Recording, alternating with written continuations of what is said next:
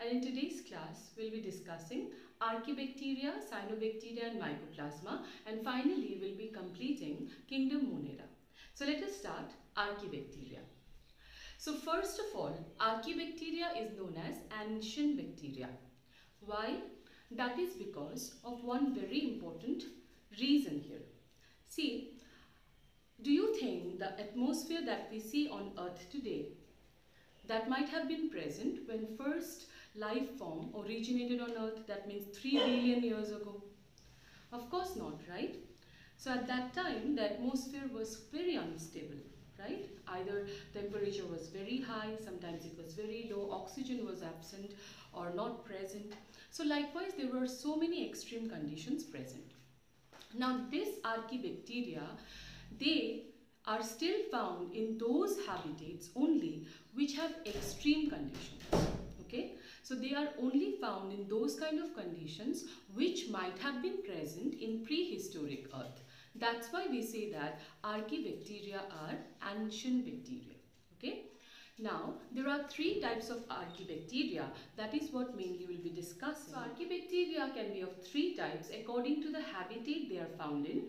Let us see what are those.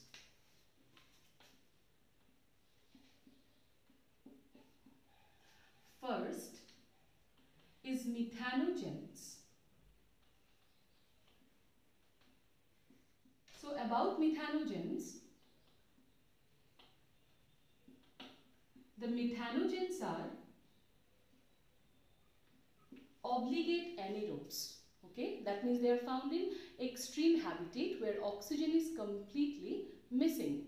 Even a little amount of oxygen is lethal to them. Another important thing, why the name methanogens? That's because they can convert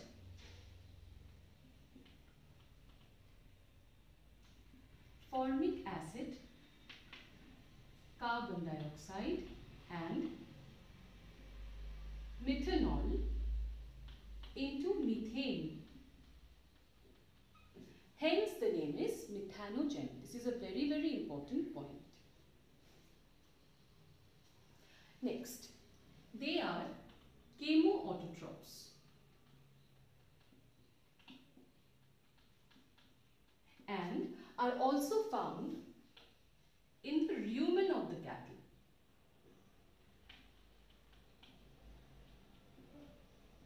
So they are found in the rumen of the cattle, and that's why are naturally inoculated in cow dung or gobar. So in that case, gobar or cow dung in anaerobic condition will be metabolized to give rise to a mixture of gases that's called biogas or gobar gas. Biogas or gobar gas is highly inflammable because its major proportion is of methane. Okay, and that's why it can be used as an alternative form of LPG, and also it's an eco-friendly fuel. Example for methanogens will be Methanococcus and Methanobacterium.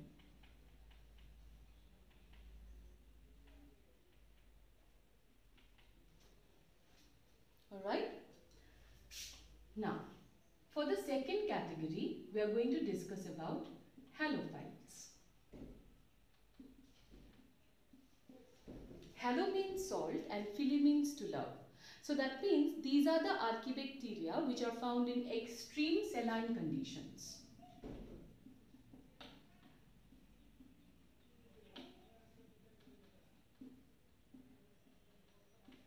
Alright. Now, another important thing about halophile is that whenever there is strong sunlight, the cell membrane of the halophiles would possess a purple color pigment that's called bacteriorhodopsin. By the help of bacteriorhodopsin, they can harness sun's energy, that means they can entrap sunlight and also can produce ATP. But they cannot use this ATP for preparation of food. Okay, Just like plants will entrap the sunlight and then they will use it to make food. Here they can entrap sunlight but they cannot use that ATP to make food. Hence, they are heterotrophs. Alright, examples would be Halobacterium and Halococcus. Alright. Third and the last category is thermoacidophiles.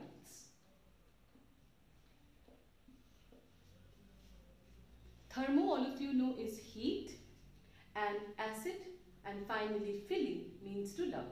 So these are the Archaebacteria which are found in a habitat which is both hot and acidic.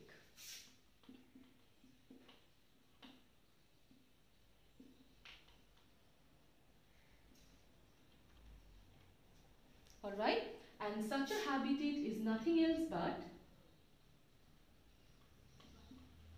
hot sulfur spring. Hot sulfur spring, where the temperature is around 80 degrees and pH will be around 2. So it's an ideal habitat for them to grow. Now also they are facultative anaerobes, plus they are chemoautotrophs. Alright, so in that case what would they do? In the hot sulfur spring, the inorganic sulfur that's present, that's their main source of energy. When they are aerobic, they will be converting the inorganic sulfur into sulfuric acid, but whenever they are anaerobic, they will convert it into H2S. Okay, this is a very important point again. So aerobic condition, they will convert the sulfur into sulfuric acid, but in anaerobic condition, they will convert it into hydrogen sulfide, that is H2S. Alright, so examples would be Thermoproteus and Thermoplasma. Alright, so these are the three categories of Archaebacteria according to their habitat. They are found in extreme, or they are found in complete anaerobic condition. They are found in extreme saline condition, and they would be found in hot and acidic condition. Alright, so next topic would be Cyanobacteria. Now let us start with Cyanobacteria. Okay, now Cyanobacteria is the first primitive organism that evolved with oxygenic photosynthesis. Okay, so they are the most primitive organism which started to release oxygen in the Earth's atmosphere. So we can say that directly or indirectly, all aerobic life forms, they have evolved due to the contribution of Cyanobacteria. Alright, now Cyanobacteria is commonly known as blue-green algae, okay, BGA. Why is it so? Because of their characteristic bluish-green coloration, okay, their bluish-green coloration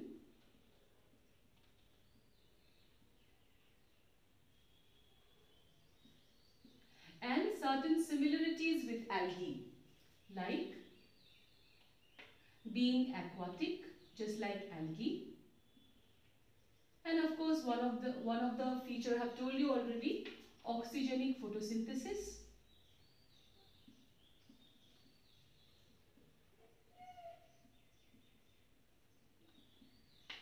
and possessing chlorophyll A. Alright, so many similarities allows us to give them a name, that is blue-green algae. They have characteristic bluish-green color and they have so many features that are similar with algae. Alright, now regarding the structural organization, if we talk about, The structural organization wise, cyanobacteria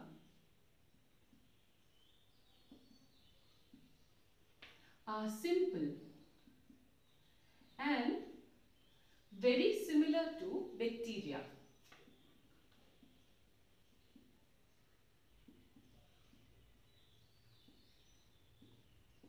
And also one thing is very important for you to mark, they are mostly gram-negative in nature.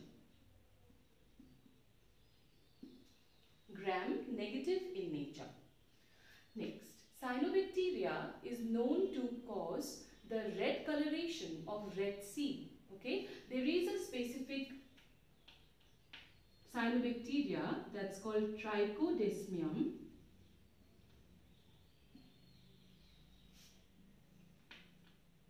erythraeum. It gives characteristic reddish coloration to the Red Sea, which is also called Red Sea effect. It's a very important question as well. Sometimes the question is given as such that which organism causes Red Sea effect. There will be 4 options given. Your answer will be Trichodesmium, which is a cyanobacteria. Next, cyanobacteria are also known to cause symbiotic associations with various eukaryotic organisms like Anabaena azuli.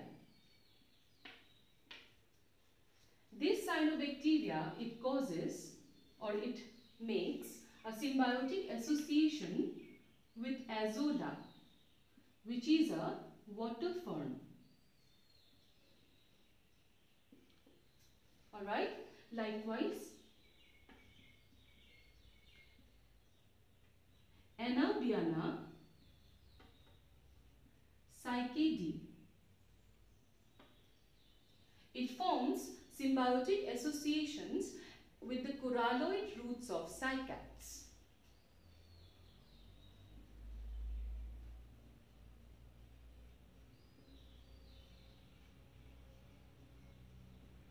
Alright, likewise, they are also found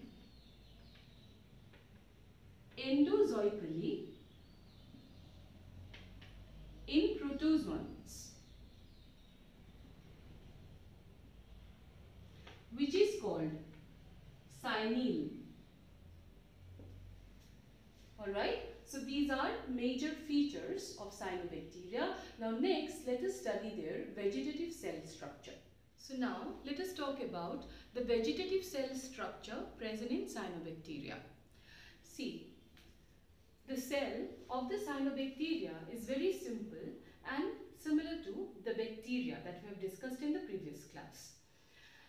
The outermost layer present in the cell is a slimy layer that is mucilaginous sheath. Alright, it's made up of mucopeptides. After this remains the cell wall. The cell wall of cyanobacteria is 4-layered. Alright, it consists of very thin peptidoglycan and hence they are gram-negative in nature. Now, internal to the cell wall remains the cell membrane, which will be behaving as per the fluid mosaic model, that is, it will possess phospholipid bilayer with proteins embedded. Sterol is absent. Alright.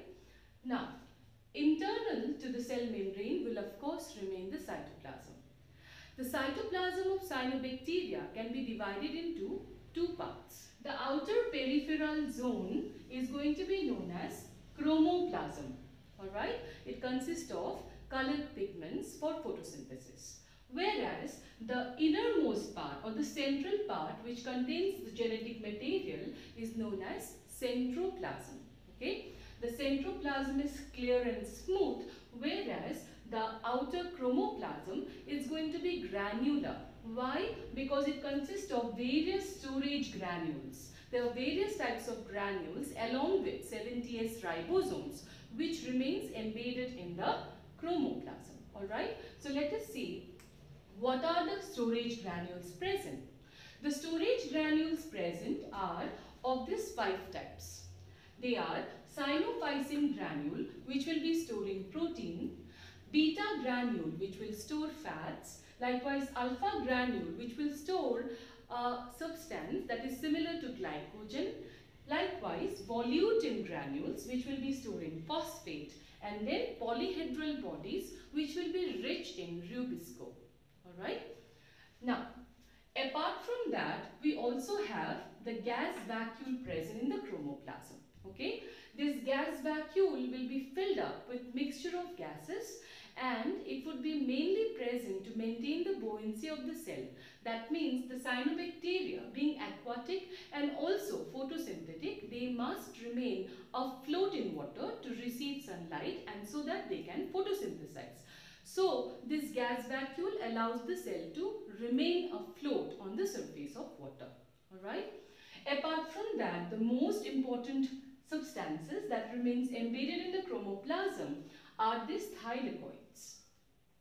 These are the thylakoids, which of course are not present inside a chloroplast, because this being a prokaryote, all the cell organelles like ER or Golgi bodies or chromoplast or any such kind of membrane bound cell organelles are absent. Only cell organelle which is present in the cell is 70S ribosome. Okay, so thylakoids are going to be present in the chromoplasm, and they contain the pigment that provides the bluish green coloration to cyanobacteria. So these are the pigments which are mainly going to be present in the thylakoids. They are chlorophyll A, okay, and apart from that, phycobilenes. Alright, the phycobilenes again can be of three types, that is phycocyanin, which is blue in color, allophycocyanin, which is light blue in color, and phycoerythrin, which is red in color. Combination of these three pigments along with the green color pigment chlorophyll A will provide this bluish green coloration to cyanobacteria. Alright. Now, moving on to the centroplasm.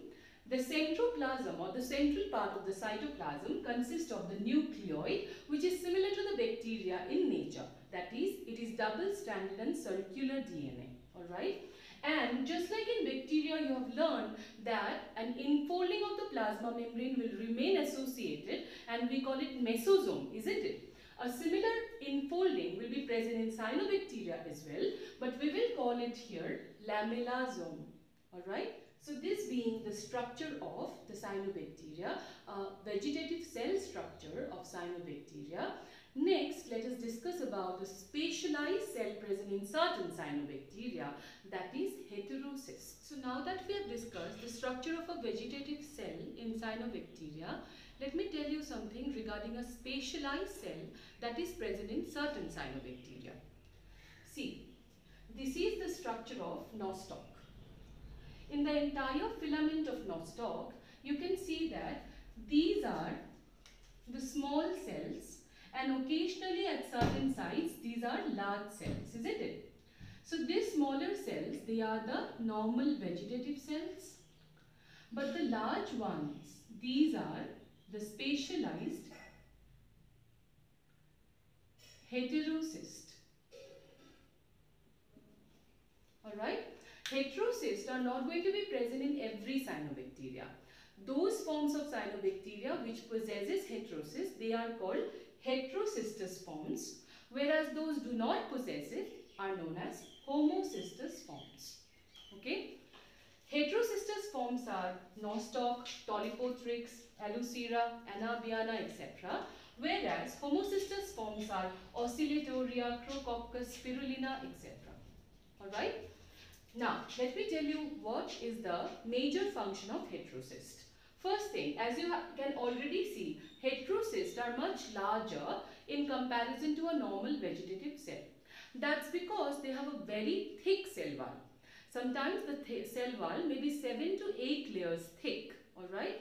This thick layer is going to be very essential for the functioning of the heterocyst. Mainly, heterocyst is the site for nitrogen fixation in cyanobacteria. So those of the cyanobacteria which possess heterocyst, Why? Because inside the heterocyst they possess an enzyme called nitrogenase, and that allows nitrogen fixation. But the problem with the nitrogenase is that it cannot function in aerobic condition. That means in the presence of oxygen, it cannot be functioning. It can only function in anaerobic state. So to maintain complete anaerobic state inside the heterocyst so that nitrogen fixation is possible, these thick walls will be helpful. The thick walls will allow the nitrogen to diffuse inside, but they will not allow the diffusion of oxygen inside. Alright? Also, there is a very important point here. All of you listen very carefully. See, Cyanobacteria performs oxygenic photosynthesis, isn't it? So that means the Cyanobacteria possesses PS1 and PS2 both. And it is PS2 where, if you remember photosynthesis chapter, it is the PS2 where photolysis of water or splitting of water step takes place, isn't it? Where the water will be splitted and oxygen will be liberated as a byproduct, isn't it? So the vegetative cells of Cyanobacteria, they will possess both PS1 and PS2 and conduct normal photosynthesis, but heterocyst, they will only possess PS1, they will not possess PS2. Why? Because if they possess PS2, oxygen will be liberated and that will disrupt the anaerobic condition and hence functioning of nitrogenase enzyme. Alright, so this is a very important point. Heterocysts are sites for nitrogen fixation. They only possess PS1 but they do not possess PS2 to maintain anaerobic condition. Alright, so finally about reproduction of Cyanobacteria. So in Cyanobacteria, asexual reproduction is mostly prevalent. That is, they will reproduce mainly by binary fission. This will be only possible in the unicellular forms where the cell will divide into daughter cells, or fragmentation.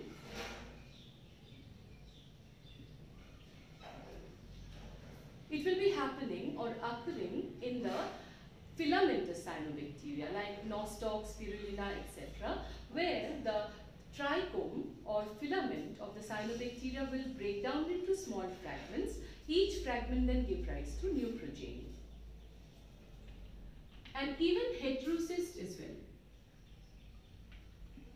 Sometimes a heterocyst might germinate and give rise to a vegetative cell, which will then give rise to a new individual. Alright? Last is about importance of Cyanobacteria.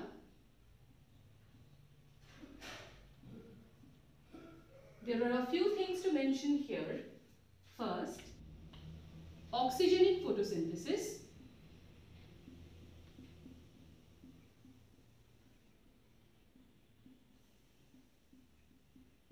Cyanobacteria, as you know, allow oxygenic photosynthesis, thereby they will be allowing evolution of aerobic life forms. Second is increase in soil fertility.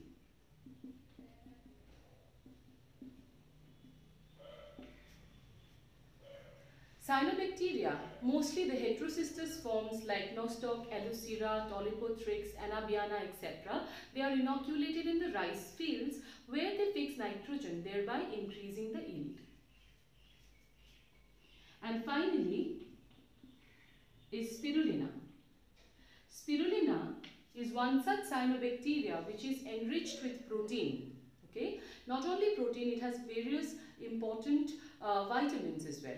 So that's why it's a complete food for human consumption.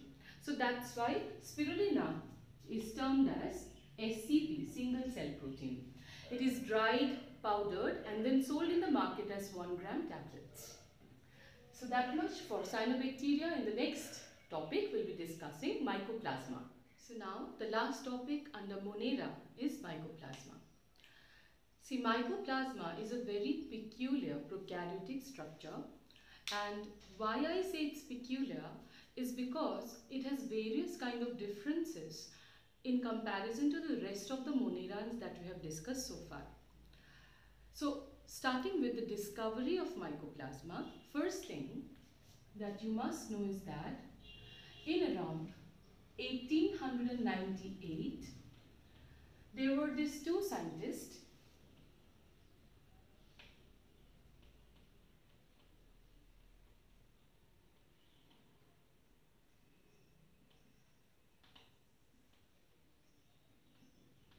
E. Nocard and E.R. Rocks. E. Nocard and E.R. Rocks, they were investigating the disease bovine pleuropneumonia. Okay. Now, when they were, investigating the pleural fluid of the cattle suffering from bovine pleuropneumonia, they found that there were these tiny, minute, particles or organisms which are present in that pleural fluid. And this they named as PPLO, pleuropneumonia-like organisms. Okay. Later on, in 1910, it was Borel et al.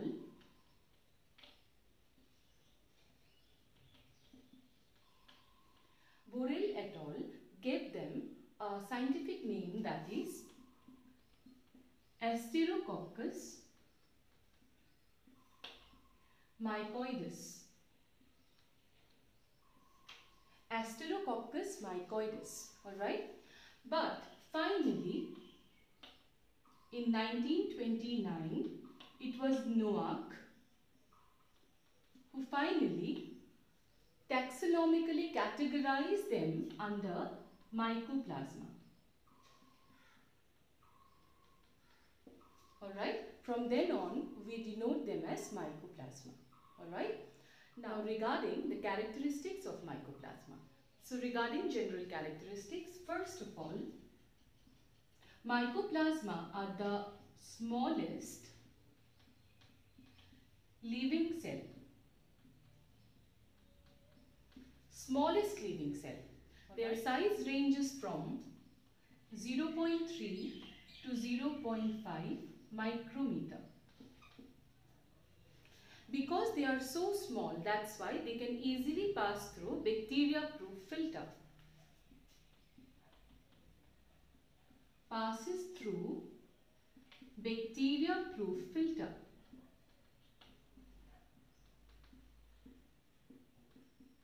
That's why at first, upon discovery, they were thought to be virus. But later on, when it was found that they can be grown in vitro, that means in a culture media, provided sterol in the media, they were again referred as bacteria. Third point, very important, they do not have cell wall. So cell wall is absent. Now that is very atypical of Monerans, isn't it? So far, whatever Monerans we have discussed, they have cell wall. But here, cell wall is absent. Alright? Now, because cell wall is absent, they are also known as bacteria with their coats off. Bacteria with their coats off. Now, next important thing, they are mostly heterotrophic.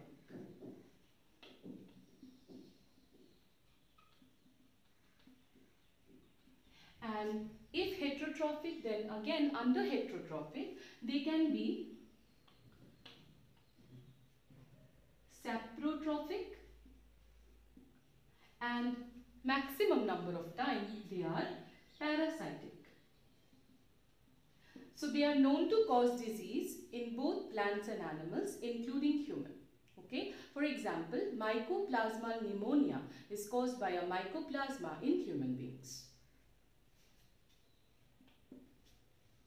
Now, as I have told you already, Mycoplasma can be grown in culture media. So they have a characteristic pattern of colonies that they form in the culture media. Their colonies have fried egg like appearance. Okay, that means it has a opaque center and translucent periphery. So they bear a characteristic fried egg like appearance in their colony. Alright, now Next important point is that Mycoplasma are facultative anaerobes. That means they can also live without oxygen. Usually they will be found in aerobic conditions, but even without oxygen they can survive. Next, Mycoplasma, they are highly pleomorphic.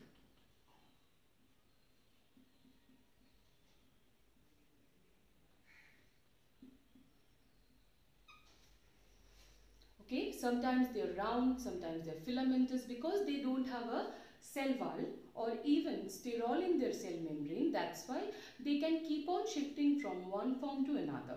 Sometimes they are spherical, sometimes they are filamentous, sometimes coccoid, etc. So that's why they are also known as jokers of the plant kingdom.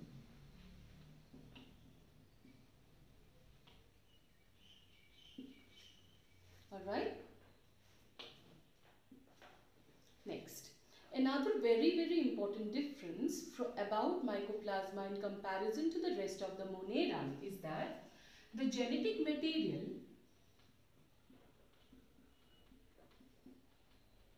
of Mycoplasma is of course DNA, but the DNA is not double-stranded and circular, rather it is double-stranded and linear.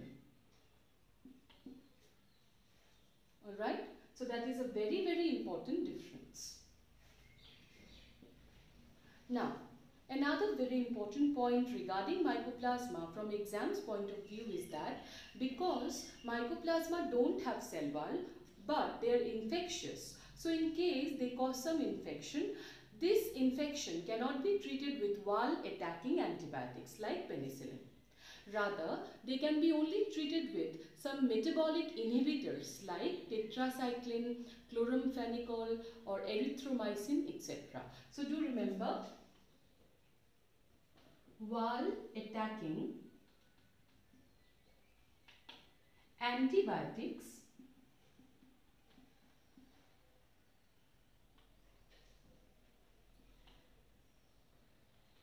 cannot treat mycoplasmal infections.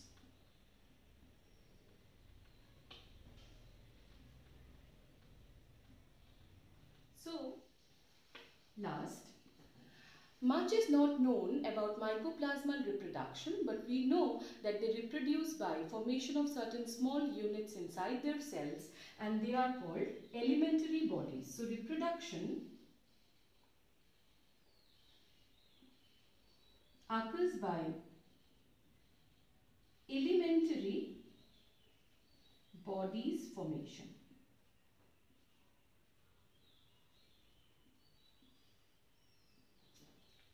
Alright, so these are certain important of points related to Mycoplasma. So with that, Kingdom Monera being completed, in the next class we'll start with Kingdom Protista. Thank you.